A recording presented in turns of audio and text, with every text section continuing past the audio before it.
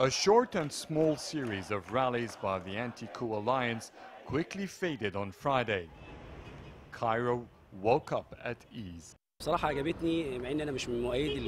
not a Muslim Brotherhood supporter, but I like the protest because it was peaceful. They have the right to protest. I think the next period we will see less blood and security forces are keeping a stronghold on the streets. Things will be calmer. It is not good to see such weak protests after what Al-Sisi has done to protesters, killing them. And they go out in weak protests. They are afraid.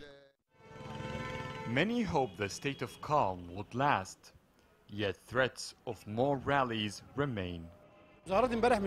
Protests will continue today and tomorrow until our freedom is restored. Now, I am afraid of talking to you and expressing my opinion. It will only get calm if the army convinces the world that this is not a coup. To me, they have always been peaceful protests. I wish things would be calm, but at the same time, everyone could continue with his democratic demands. We will continue our protests for freedom and against corruption. The trial of Mohamed Badie, the Muslim Brotherhood spiritual leader, shall begin on Sunday.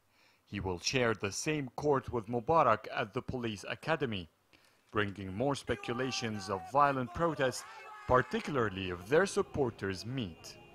And on August 30th, the anti-coup alliance say they will hold their biggest rallies ever.